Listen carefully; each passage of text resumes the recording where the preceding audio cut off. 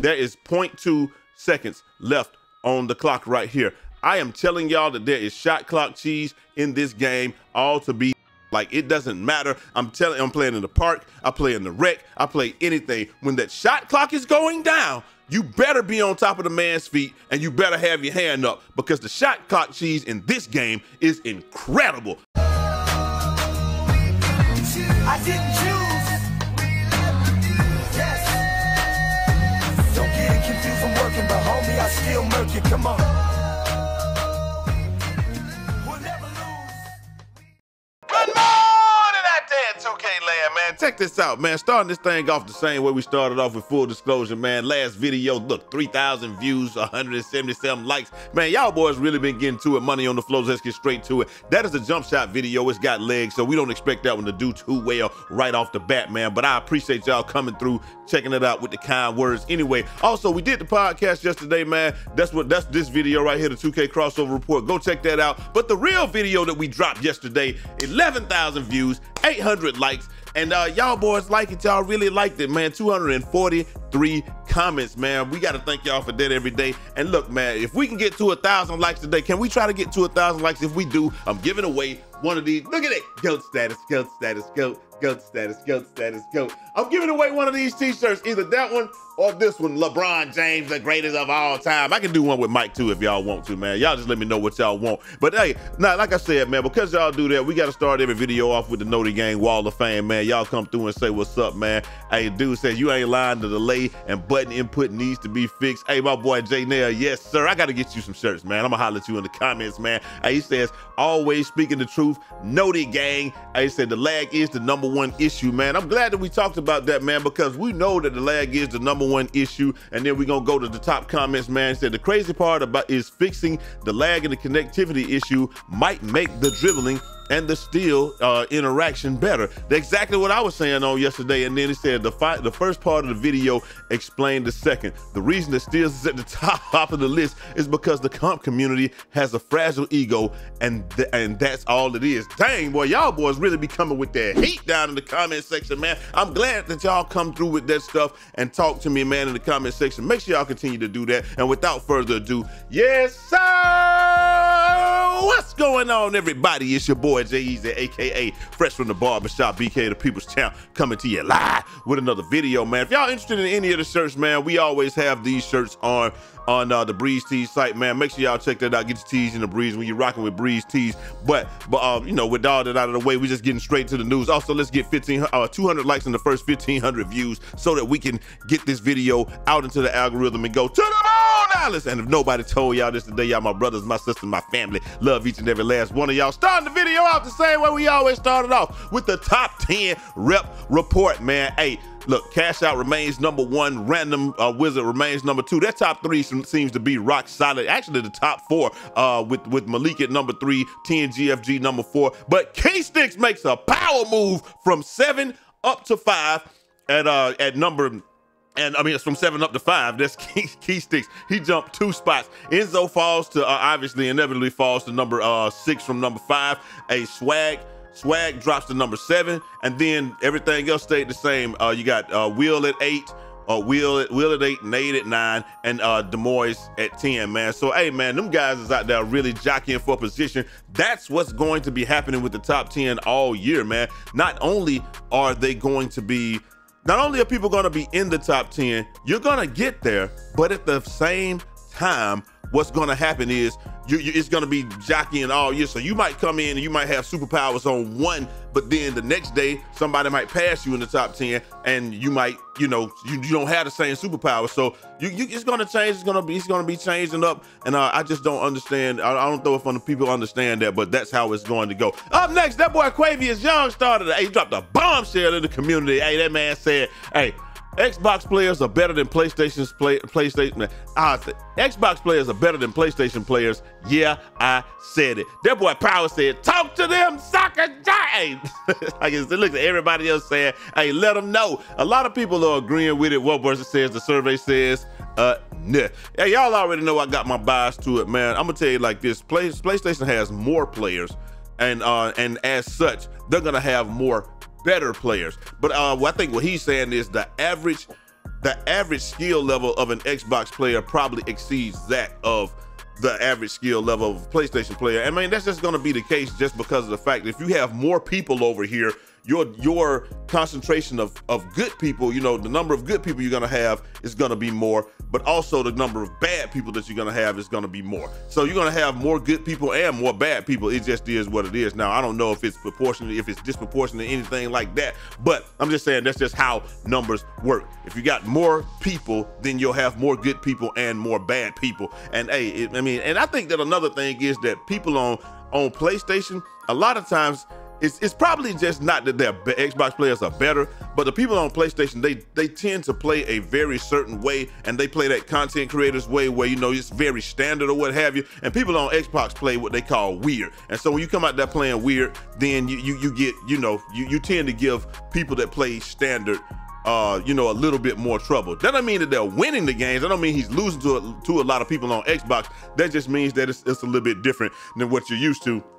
And anytime you have to make an adjustment, that's just how it goes. But hey, y'all let me know what y'all think down in the comment section, man. That's just the logic behind it and the truth behind it, the logic behind it. But you know, it might be different. Y'all might just say, hey, Xbox players are just better. They might just be trash. It is what it is. But let me know what you guys think down in the comment section. Up next, we got that boy Shake talking about what they building up in here. What y'all cooking up, a new event center or something? I don't know, man. I don't know what they doing. I'm gonna have to go by there and check that out, man. But you know, we gonna have to check it out, man. LD2K says, they don't tell me over here at Elite what you know, Rise Leader. We don't know. But if they actually building something in game and it's going to be built and it's going to come out, that's gonna be dope, man. I would love to see something like that, man. Also, with my boy Shake said, last Saturday I hosted the first 3v3 beach tournament for the NBA 2K24. I didn't even know he did that, man. He had a great turnout.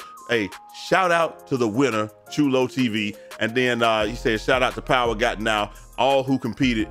Thanks TMT Thrustmaster for the giveaway. Don't miss the next one. And he didn't say when the next one was, but I'm sure it's gonna be in the video. That link will be down in the description. And Chulo TV just says, hey, appreciate the opportunity, salute. So Shake out there throwing them tournaments, man. He got the first tournament knocked out. I did want to do one this week because I was off this week, but I really wasn't off because they called me literally every day. So I don't know, I didn't really get a chance to do much of what I wanted to do this week. But hey, well, you know, it is what it is. At least I got a job and I'm happy to be the network engineer that I am, man. Love it. So it's all good, man. Up next, that boy All City Live TV, man. He said this is some info about the limitless range, and he just kind of put it out there, man, that you can hit your shots from limitless without having limitless, more or less what he's saying. Said with no badge, you're hitting 55%. With bronze, you're hitting 61%, and then see no badge to bronze, that's the biggest one. And then after that, silver 64, gold 66, and then 68. So no badge to bronze is the biggest one. And then he says the green window is also 25% smaller than 2K23 green window size. And I definitely do notice that because when I'm shooting from limitless range, I have to let it go in a way different spot than I normally let it go. It's like right before it gets to his head or what have you. And it's one of those things you don't really get to practice as often as you would like. And so I haven't found the spot where I feel like I can hit that every single time. But hey, we'll see how it goes, man. But limitless range doesn't even seem to be a real part of the game as much this year, because once they nerfed what it was from where you could shoot from half court or behind half court, and like in the first couple of days, once they took that out of the game, it's just like, you know, people are just shooting from normal, more realistic ranges. And I think that's what they want with the game. So it's not going to be one of those things. Speaking of limitless range, you got that boy LD2K out here, man. Look at this man going down, pull up, tray ball, yeah. Hey, right at the end of it. Listen, man, I'm gonna tell y'all something. If nobody else tells y'all this, I am telling y'all. And remember, I'm telling y'all this. Look and see how much time is on this clock when he's taking this shot, right? He's going down the court, boom. There is 0.2 seconds left on the clock right here. I am telling y'all that there is shot clock cheese in this game, all to be damn. Like, it doesn't matter. I'm playing in the park, I play in the rec, I play anything. When that shot clock is going down, you better be on top of the man's feet and you better have your hand up, because the shot clock cheese in this game is incredible. I'm not even gonna lie to y'all. Tray ball, missed something. Like I said, man, and that's slightly late right there. Like I said, when you shoot those joints from you know, Victor Oladipo range, you got to do that. And then like Nate didn't even let him enjoy that moment though, man. That man says, hey, Chris, I haven't seen you in the park yet. Have you seen the rise court lag and the delays of heck in the elite courts? Jesus, play it and see for yourself. Hey, I'm right. I'm cool with that, Nate. That's how you tell. If you want to talk to somebody and you want a good response or something like that, an amicable response, I think that's probably the best way to say it. Hey, man, excuse me, my good sir. Have you played on this? Certainly, you don't have to do this every time, but have you played on on these courts, because the lag is unbearable. So I'm with you on that, man. That's one of them things where I'm just like, hey, it's absolutely insane that we have to deal with this stuff. Hopefully they're able to get it done with this next patch. Like Mike said, the first patch that they put out, it was just to do some under the hood stuff, and that was the day one patch. But this second patch should address a lot of issues, and so, hey, we'll see like that. Speaking of issues, hey, they dropped this clip right here, man, and my man was just talking about the ghost contest and stuff like that. Coming down the court, you're going to see him pull up, and more or less, you're gonna see where he's coming down court pretty much wide open. And to me, that's a wide open shot, man. I'm not gonna lie. This is a shot that I take and it gets on my nerves a lot. That dude ain't there, man. And then he shoots the ball and he got 26%, boy, out there, 26%. Like, bro, that is absolutely insane. And that's what I think what people are talking about a lot with the ghost contest and stuff like that. So he added Mike and he just said, hey, Mike, took some time to sleep on this and reflect on this clip, and I still lost. Where is the contest coming from? And so Mike did respond on that, and he just said, defenders near you at the start of the shot can register as a small contest.